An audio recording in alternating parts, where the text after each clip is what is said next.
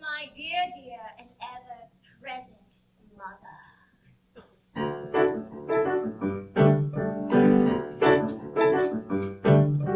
Father has been happier than ever, mother. Maybe that's because you've gone away.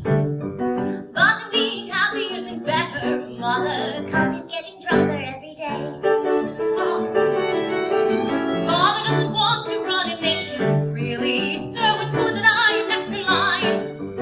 But for now I live in isolation, clearly, so I just pretend I'm doing fine. Oh, the things that I would do if he had left instead of you. I try to make a difference for our land,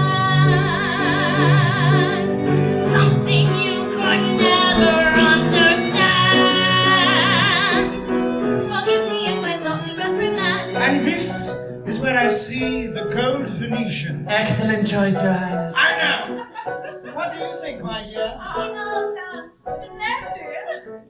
Oh, hello, darling. This is room. Hi, Father. Good day, Miss Hertford. That's Lady Hertford to you. That's relative. Charlotte, I want you to meet the famous architect, Mr. John Nash. Hello, my princess. Oh, you're the architect responsible for Regent's Park, are you not?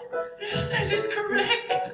Your Majesty, you have a worldly daughter, I must assume. I honestly do not know how to respond. Since Napoleon fell, I've been trying to dedicate some time towards cultural affairs and celebrating some of Britain's greatest artists. That's charming. Now, I love to mull over some thoughts in the tea room in the East Wing. Lead the way.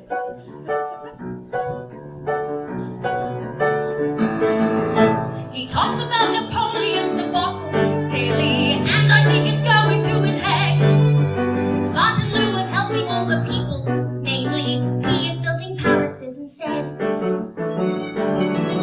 And I think he has succumbed to something known as laudanum, opium. He says that when he takes it, he can fly.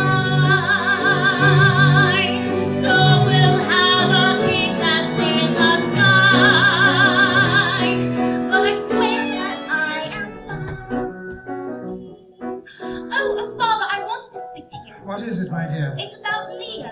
Now, we've already discussed this. You are arranged to be married to the Prince of Oran. But I'm beginning to suspect that Leo is going to ask for my hand. Surely he has won your approval. Prince Leopold is not suited to our class. Prince of Orange is not suited for our species. Georgie!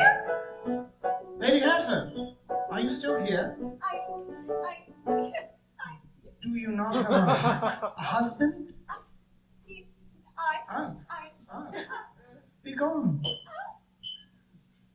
I'm a lady!